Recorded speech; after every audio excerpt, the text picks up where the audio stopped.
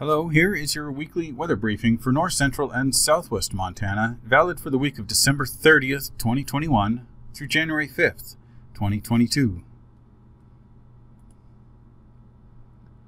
The overall message for the week is a continued cycle of up and down temperatures, ranging from around 25 degrees below zero up to the seasonally average mid-30s. Areas of light snow will accompany the dips towards colder temperatures, while increasing wind and areas of blowing snow will be associated with warmer temperatures. These swings in temperatures are known to increase the potential for ice jam flooding. Let's look at these points in further detail. So here's a look at the potential hazards associated with this week's weather changes, viewed in a matrix format. Please pause here if you'd like to take a closer look at where and when the higher risks from these hazards are expected.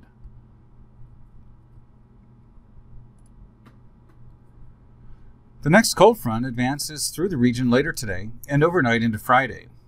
Areas of light snow will develop as temperatures turn colder. Expected snowfall today through tomorrow is around a trace to 1.5 inches for most lower elevation areas, with just over 4 inches possible over the central and southwest mountains. Here's a look at the roller coaster of high temperatures through the week ahead. You see high temperatures dip back into the single digits on Friday. The temperatures then moderate through the weekend into early next week. The trend reverses later Tuesday into Wednesday as another Arctic air mass arrives.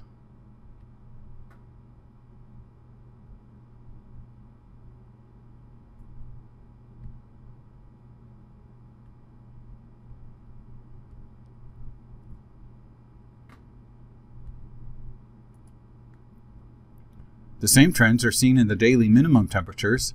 Note the sub-zero temperatures returning tonight and Friday night.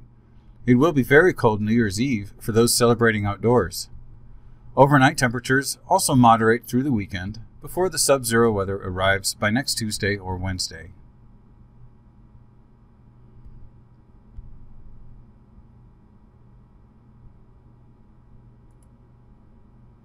Downsloping Chinook winds will be partly responsible for the warming temperatures starting early on New Year's Day.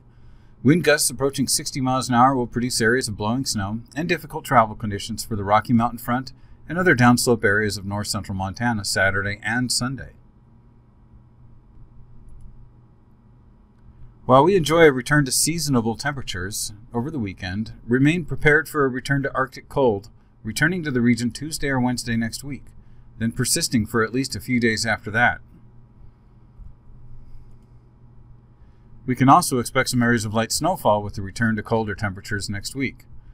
Snowfall amounts appear most likely to remain on the light side, but details in timing and location remain unclear at this time. Let's piece it together into the weekly forecast for Great Falls. Note the return to colder temperatures with periods of light snow through Friday. Chinook winds help moderate temperatures through the weekend. A cold front arrives sometime on Tuesday, producing areas of light snow as temperatures trend back down below zero by the middle of next week. You see the same pattern overall in southwest Montana, although the range of temperatures is not quite as wide as we'll expect to see further north. Some of the southwest valleys could take a day or two longer this weekend to scour out the cold, stable air trapped at lower elevations. The next wave of colder weather does not appear as extreme as the north, or at least it waits until later next week to filter back through those southwest valleys. With the prolonged cold temperatures over the last week, we're seeing increased potential for ice jams on creeks and rivers, including the Missouri River. Here's a hydrograph at Fort Benton showing the rapid rise from around 2 feet and now up to 7 feet.